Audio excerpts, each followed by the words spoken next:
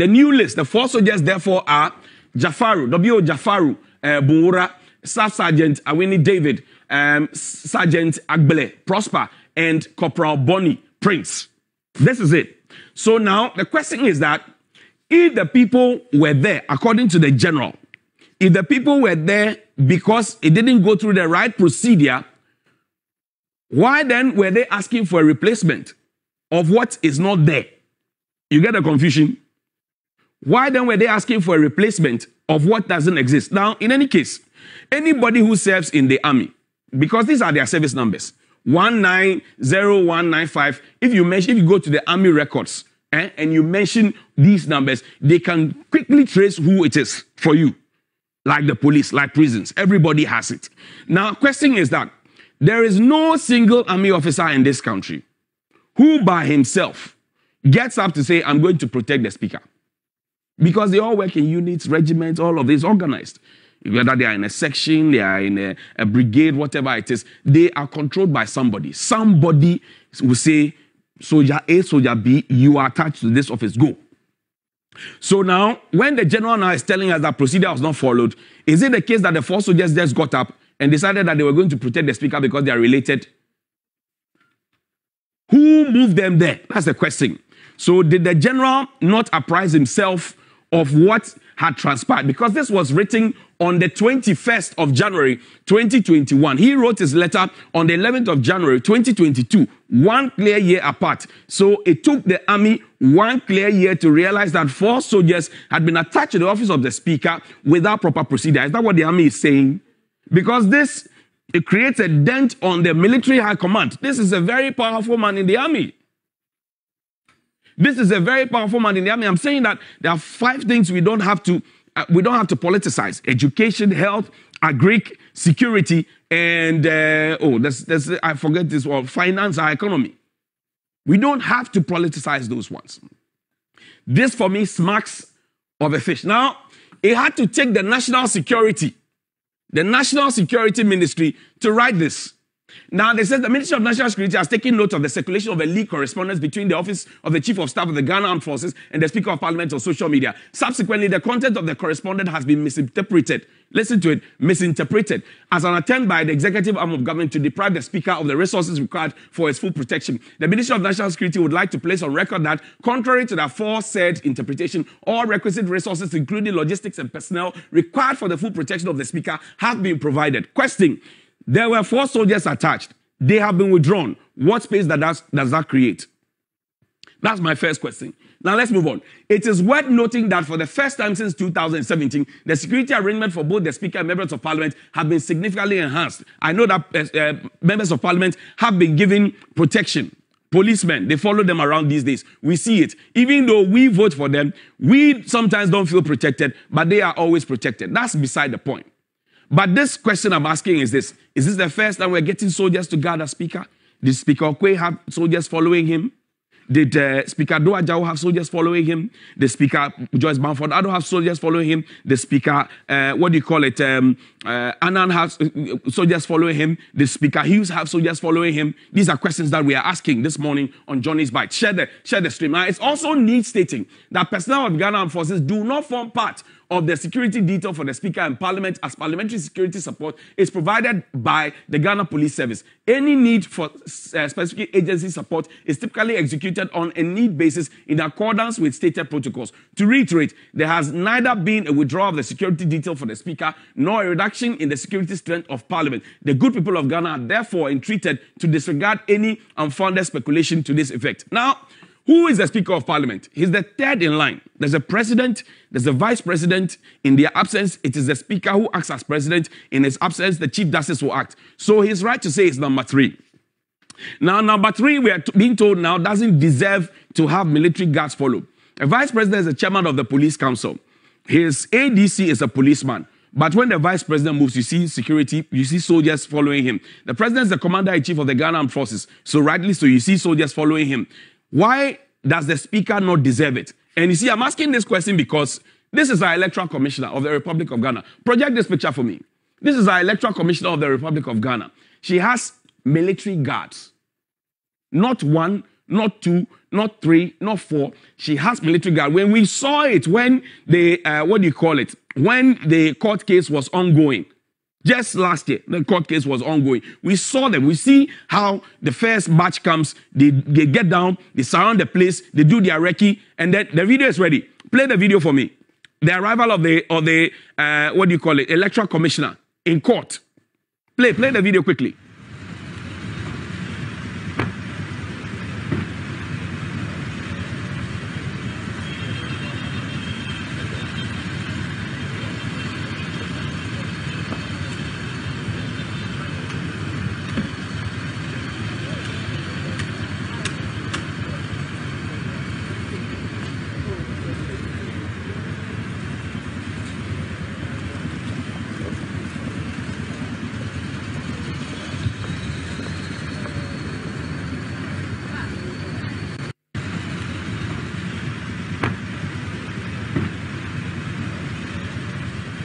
As our electoral commissioner arriving in Parliament, at the Supreme Court, you saw the soldiers with her. Great.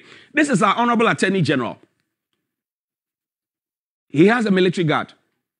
In fact, the military guard was carrying his files and the things until there was a public uproar and it stopped.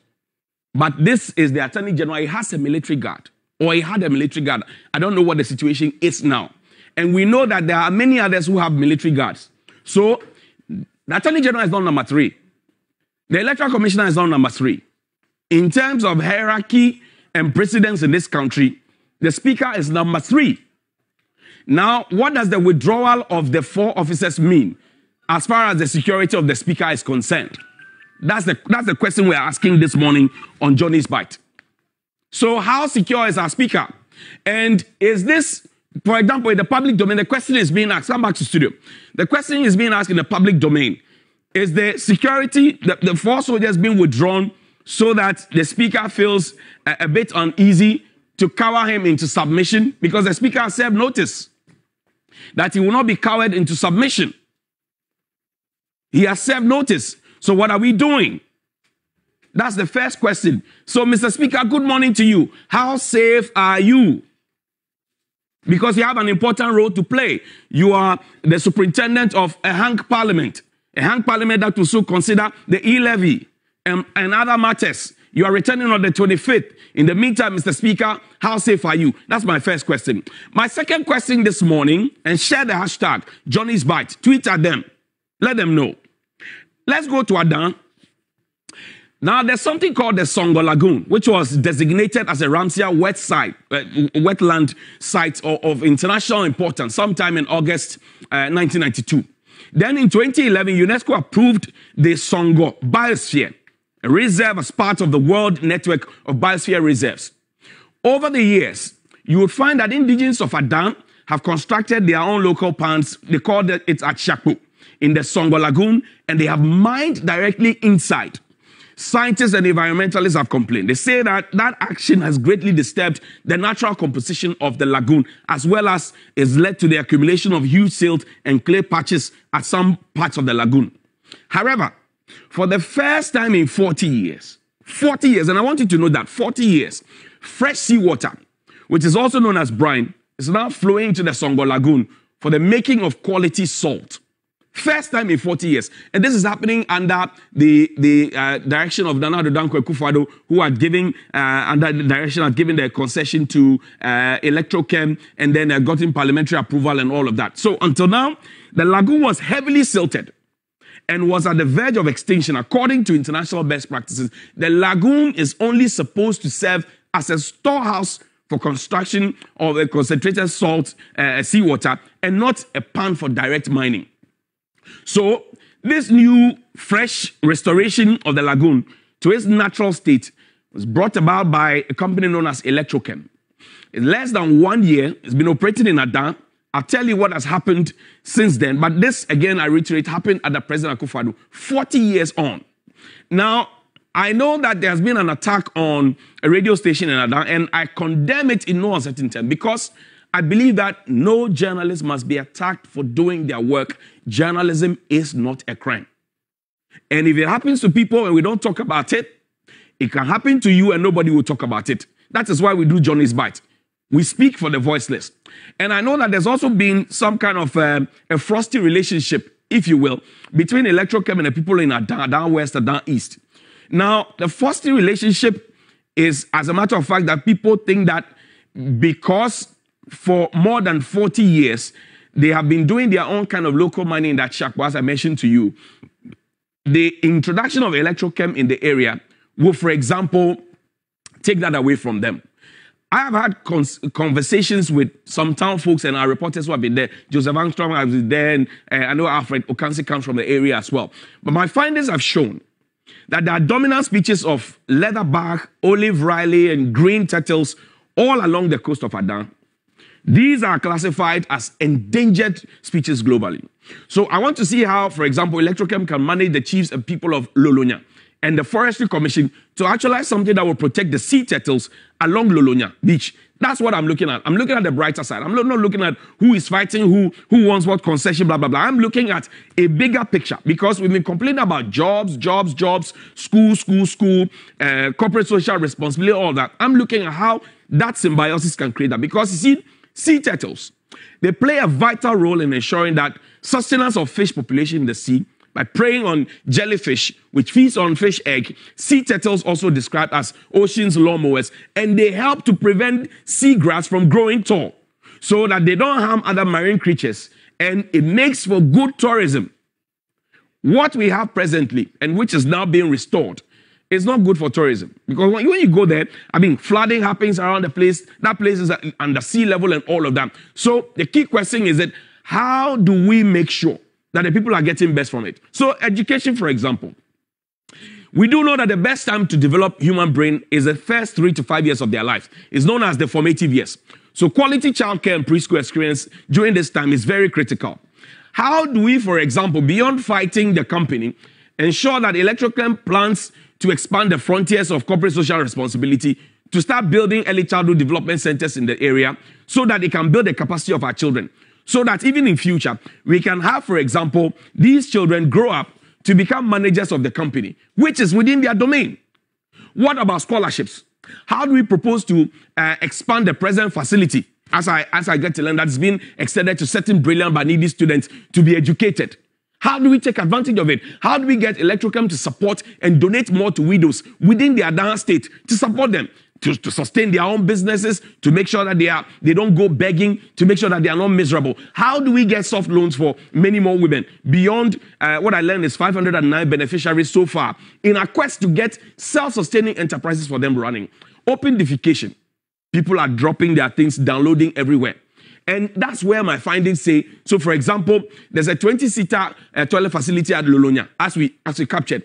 That has become a savior. Question is, how do we get Electrochem to extend the gesture to Ajumani Kope, Boni Kope, Manche Kope, Nakom Kope, Anyamam, Toflopo, all those places? How do we get them to expand it? That for me should be the focus. Yes, you can demand for what's right, but you see, when you are leaders of a community, and you start asking critical questions about what more your people can benefit from enterprises that are coming into your place. Because once Electrochem has come and the ecosystem develops, tourism develops, there will be more foreign direct investment. So how do we take advantage of it? In the area of socioeconomic impact, what has the story been? And what is the story now? How many skilled and unskilled labor, for example, have been employed? If they are running a full scale, how many of our people are being employed? How many of them will be roped in? How many will become fully self-sustained? What about sports? For example, it's a tool for youth development and engagement. How are we making sure that we get football parks, we get tennis courts, we get basketball courts, we get netball and volleyball pitches, the athletics tracks, food court, gym, water? How do we make sure that we're getting all these things that we see at other places?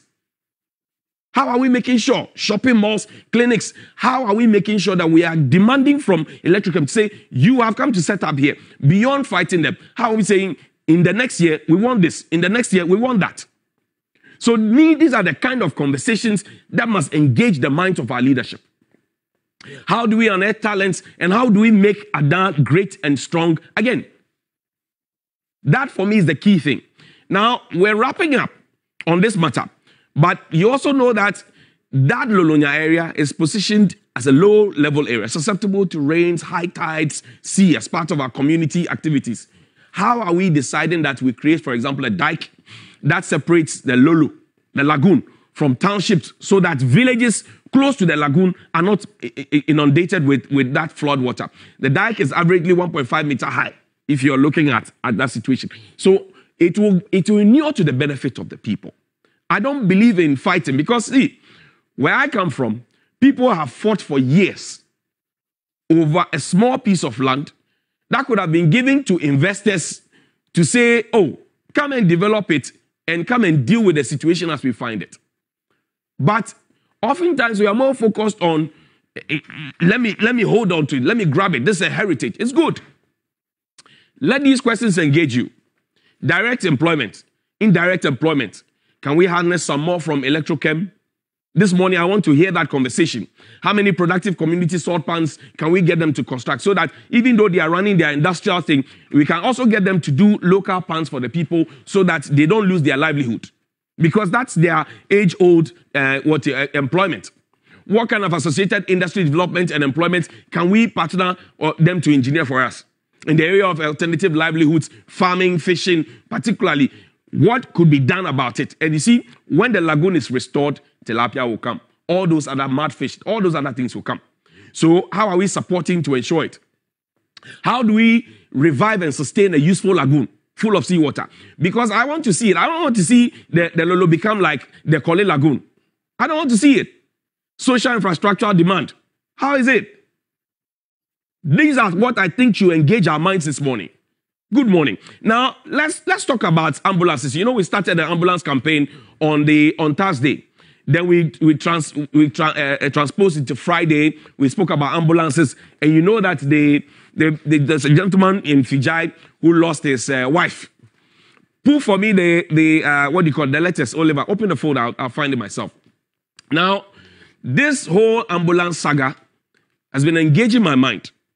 Now, I've seen also a writ suggesting that Dr. Atufo Singh is being taken to court with two others for what is termed as causing financial loss to the state in the matter of some ambulances that were supposed to have been procured. The deal started around 2010. By 2012, we had started and it's gone on and on and on. It's gotten cabinet approval, got parliamentary approval. We're told that the facility was ready. We started doing it. We signed the agreement. We're supposed to have started the delivery of the, ambulances 120 days after, and on and on and on. Now, what is the real story? This is the agreement that we signed. Oliver, open this for me. This is the agreement that we signed. This agreement is between Big C General Trading. You can Google Big C. It's an international company, Big C General Trading LLC, and the Republic of Ghana, represented by the Ministry of Health, for the supply of 200 ambulances and related services, November 2012. Never mind that these days, when you have to use an ambulance, you have to pay fuel for it. But this is an agreement that we signed. So that we're going to get some more ambulances for our sakes. Now, these are the ambulances. We are told that there are 30 of them that have been sent in. These are the ambulances. The ambulances that have been sent. These ones. 30 of them. And the question we're asking this morning is, where are they? Are they sitting to rot away? 30 of those ambulances. Are they sitting to rot away?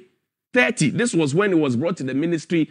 That's the ministry building, the Ministry of Health, for inspection. 30 of those ambulances. 30 of those ambulances. 30. Let it sink in. 30 out of the 200 that we agreed. 30 ambulances. Let's go back to the folder. 30 ambulances. So where are they? Now, the Ministry of Health had been led by the Speaker. Speaker GBAGBIN had led the ministry. Then came Madame Sharia Ite. And then came Mr. Alex Segbefia. So that was the period within which this was happening. It changed. Now, we signed the agreement.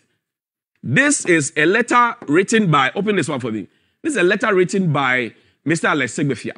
When he got in, he did an audit, and he said he's asking for suspension of further payments in favor of Big C General Trading Limited for supply of 200 Mercedes-Benz ambulances and related services. It says the Ministry of Health signed an agreement with Big C Trading Limited for the supply of 200 ambulances and related services in December 2012. The total value of the contract is 15.8 million. The first consignment of the 25 ambulances were to be delivered by the supplier within 120 days after signing the contract. The remaining 175 were to be delivered in batches of minimum of 25 every 30 days after the first delivery. The company so far delivered 30 pieces of the ambulances. Where are the 30 ambulances? Where are the 30 ambulances? Now, it did not meet the contract, the specifications stipulated in the contract. Additionally, there is a disagreement between Messrs. Big C Trading Limited and the local agents concerning the supply for which the issues are being settled in court. That's JAGBA. In the light of these, we deem it prudent not to make any further payments to the vendor until the issues are resolved. We should therefore be grateful if you would suspend any more payments to Messrs. Big C General Trading Limited, and we communicate to you until you communicate to you otherwise. Please find attached a copy of the agreement and other supporting documents for your information. Thanks for your consideration. This is Alexander Segbefia. He was Minister of Copy to the Director of Legal Services and all of that. Now, open the folder for me, Oliver. This is what he wrote first. Then Mr. Segbefia comes back and writes another letter. Open this one for me. Now, he writes another letter. Remember, that was dated in August. He writes another letter in December and says that we write to request for the establishment, note, of an irrevocable and transferable letter of credit for the rest of the 170 ambulances out of the initial 200 ambulances ordered by the Ministry of Health. 30 of the ambulances with all the accessories have already been supplied to the ministry. The letters of credit for the remaining 170 ambulances should be established in the name of JAGBA at Business Limited, in line with the order of the High Court Commercial Division. So you remember that in the first letter, we're told that there was an issue. Now, that issue was settled by the High Court Commercial Division, and a specific order was made. Please find attached a copy of the said order of the court for your perusal and necessary action, counting on your usual cooperation. We are trying to find where the 30 ambulances are. That's all we are asking. 30 ambulances, where are they? Because there are supposed to be 200 ambulances. Now, there's something that I want to show you. In the contract that we signed, this particular contract that we signed, this agreement that we signed, in that agreement, it gives us an opportunity for dispute resolution. Listen to it. It says, all disputes arising in connection with this contract or the execution thereof shall be amicably settled through negotiations between the two parties. That's the first one. 2, in the event that no settlement is arrived at, the dispute shall be substituted to the Ghana Arbitration Center for arbitration in accordance with the Alternate Dispute Resolution Act 2010, Act 798, or any statutory modifications thereof. So we had jurisdiction over it. In the course of the arbitration proceedings, the parties shall continue to perform their respective obligations under the contract, with the exception of the part of the contract under arbitration. What did the contract say? The contract said that once we signed the agreement, 120 days after, we start delivering the ambulances. And I've showed you pictures of the ambulances. Now, I'm asking the question this morning, if indeed the company insists that they brought 30 ambulances in, where are the 30 ambulances? Where are they now? Who has jurisdiction over them? And for example, what has this government done since they took over? Because government, we're told, is a continuum. Since the government took over, there's a contract between the Ministry of Health on behalf of Government of Ghana and Big C. Now, since the government took over, where are the ambulances? What have we done to them? Did we know about the ambulances, the 200 that we had previously ordered before we bought the 307 ambulances? Did we not know? What is the problem? Nobody is explaining. Now, they open this one for me, Oliver, quickly, and then let's start wrapping up on this one. Open this one for you. There's an interesting correspondence between Big C, copied to the Ministry of Health, Mr. Kwakwa, because this is in August 2018. It's an interesting read. It said, yes, sir, we refer to our letter reference number, 25th April, in which we stated that we, Big C General Trading LLC, was triggering the dispute negotiation clause of our agreement, what I just read for you. And the reference in the said letter, we further refer to the negotiations which were held between us and the Minister of Health. So Kwakwa Jimamenu is aware, and the technical team of the Ministry of Health on the 13th of July 2018 as a way of resolving the dispute amicable.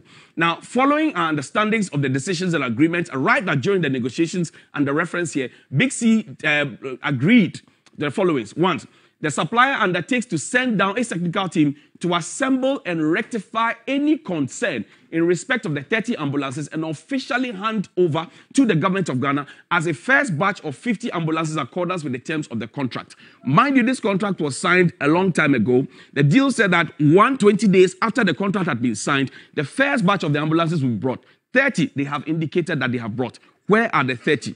Why was the delay occasioned?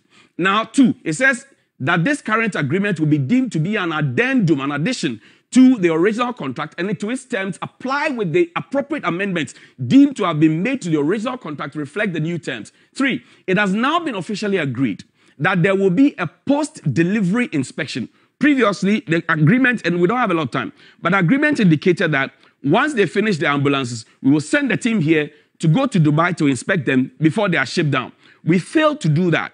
In fact, we did the first one, but we failed to do that subsequently. So, following that, we indicated that once they bring the ambulances here, we will go and check it. That's what the agreement they had with the Minister for to be undertaken by a joint team comprising representatives of the Ministry of Health and those of the supplier for only the 30 ambulance vans and the accessories already in custody of the government of Ghana in conformity with clause 23 of the contract. This will only happen if government of Ghana fulfills its part of the contract, including the current negotiated agreement. The supplier has agreed to maintain the original cost, even though we have delayed, as goodwill to further absorb and not pass on the additional cost of the project involving the upgrade and more costly model of the ambulances and their accompanying. So they have agreed to take on that. And you know that they had an issue which was settled at the commercial court and all of that. First, upon the renewal of the establishment of the irrevocable and transferable letters of credit for the supply of the remaining 170 ambulances by government of Ghana, the supplier undertakes to also bear the full cost of the port and storage charges of the accessories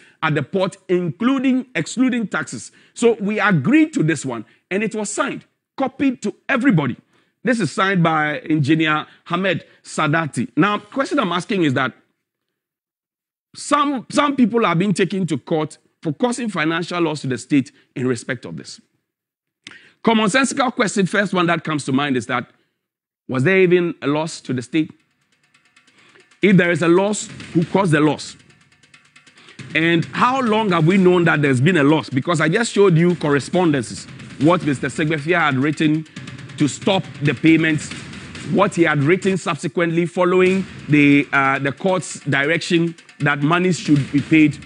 Now, we have also showed you a correspondent from the Dubai company, Big C, to a Minister for Health, so he is aware. He cannot say he is not. Then we have also showed you the contract, giving us even space for arbitration in our jurisdiction. So now, they insist that they have brought 30 ambulances.